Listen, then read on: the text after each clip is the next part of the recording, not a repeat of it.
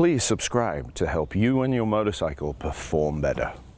Setting your brake lever correctly, the quickest, easiest way to do it is quite simple. One, do you have an angle in your wrist? Well, I obviously have a very acute angle in my wrist because it's not straight.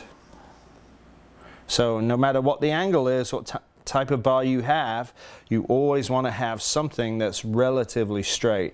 This means you have to accelerate into a braking situation, which means you could trap the throttle, but that's a massive delay in getting there, as well as the potential of even worse, hitting it, then having to come up, then having to go over, and by then it's too late.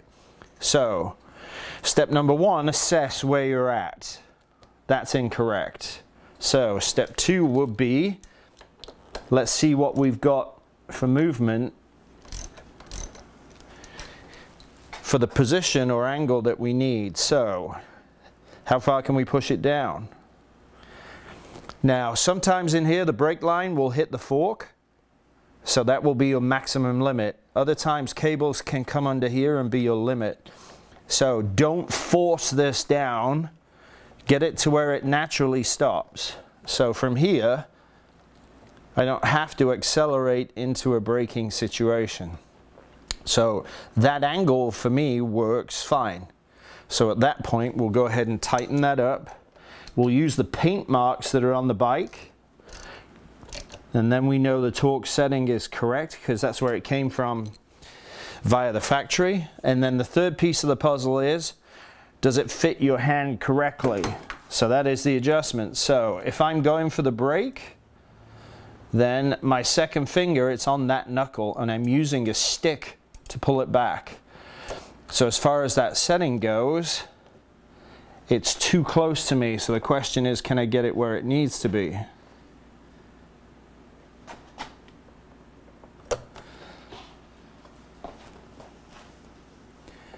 So it's better, but it's not quite. So we are on number 3, it looks like. So let's go to 6. Well, 6 is way too close. So let's go to 1. There's 1. There we go. So it's on the very furthest adjustment, and I can go from here straight away to there, and my fingertip is there. Why is this important? Well, when you're here, your fingertip pulls backwards. When you're here, your fingertip pulls upwards. So we want to leverage that because that's strength. And then once this is in, that with your fingertip is fine motor control, and that is finesse for release for feel. Get the angle. Make sure you are not accelerating into a braking situation, and set it to your finger correctly. Setting your clutch lever correctly. Same thing would apply from the grip. Do you have to move your hand backwards to get your fingers clear? Yes. Because otherwise, I'm doing this. So I have to do that to do that. So this has to be lowered.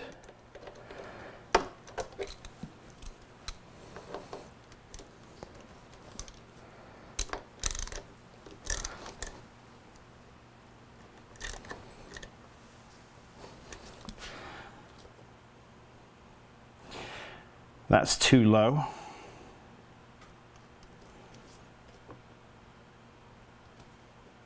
Too low. Better.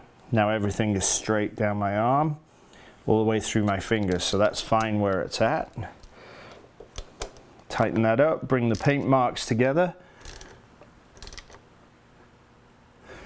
Okay, next is reach.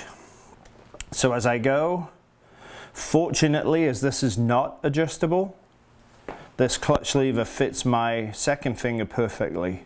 So the fingertip drops over the edge. The awkward part for me is that the narrow space here means that if I want to get to it with my first finger, I have to put my hand all the way up against. So as the second finger comes out and gets it, we're in the right spot to pull backwards. And then with clutch release, the finesse of your first finger with control allows that to come out. So, do I need an adjustable lever? I do not. But it'd be nice if this was just a little bit further out for me. Would I buy a clutch lever and make it perfectly shaped for me? Absolutely, because they're cheap. I can find the right shape here, and I can find the right distance between the lowest part of the lever nearest to that, to the grip, and then I can get a smoother angle coming off here instead of a very acute angle there to get what I'm looking for. Does it have to be color matched to the bike? Absolutely not. What it needs to be is functionally perfect. So for now, that works fine. Now, is it worth buying an aftermarket or a different shifter if that allows the toe piece to move forwards and backwards so that you can perfectly fit your foot?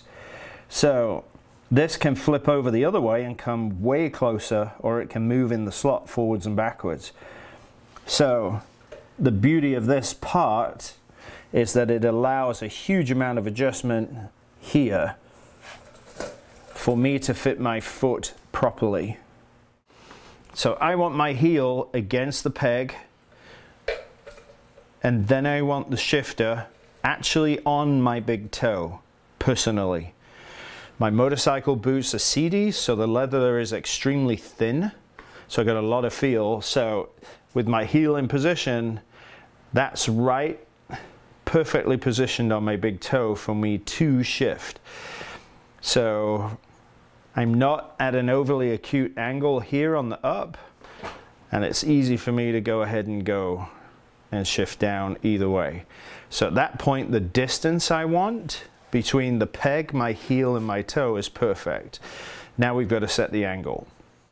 So I want to actually drop this down a tiny bit, so I've got some choices. I can loosen these nuts here and here, which allows me to move the shift rod up and down and change this angle. I can loosen this here, take that off, turn that down. So there's lots of choices, but we always start with the rod first. So let's loosen that up.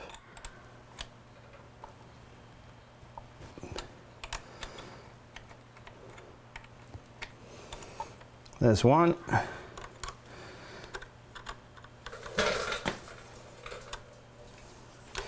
Hold the rod now on the bottom.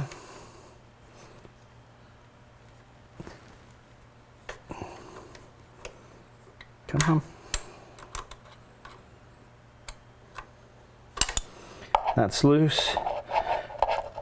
Then we want to see which direction we can go to get this lower. So let's turn the rod this way. Oh, wrong way. We need to go lower.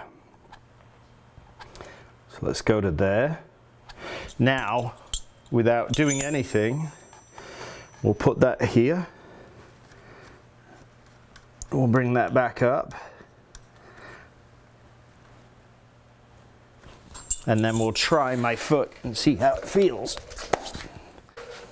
So up, that's nice. So for me, I feel like it could go lower. So now that it's all loose,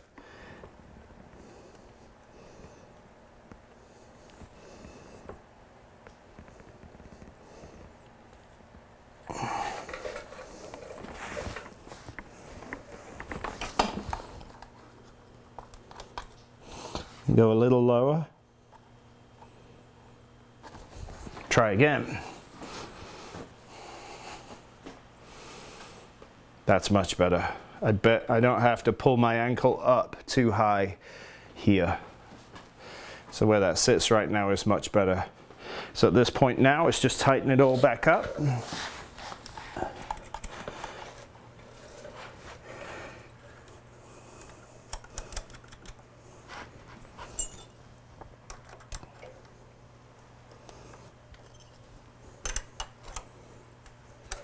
Hold that, tighten this.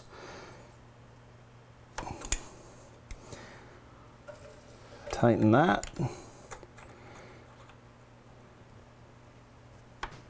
Now we got the shifter angle we want through here for our foot to come down and up. Everybody's ankle is different. You may or may not have injuries. take your time to figure this out properly. So, do you need an aftermarket shifter so you can move the toe piece backwards and forwards and get it where you need it to be? Do you have an adjustable rod that allows you to put the angle you need between your foot here and the shifter itself? Get it correct, do it right, but also take your time to find the perfect position. Try it for a week and then move it again, and try a different position for a week. Very quickly you'll realize one is far better than the other.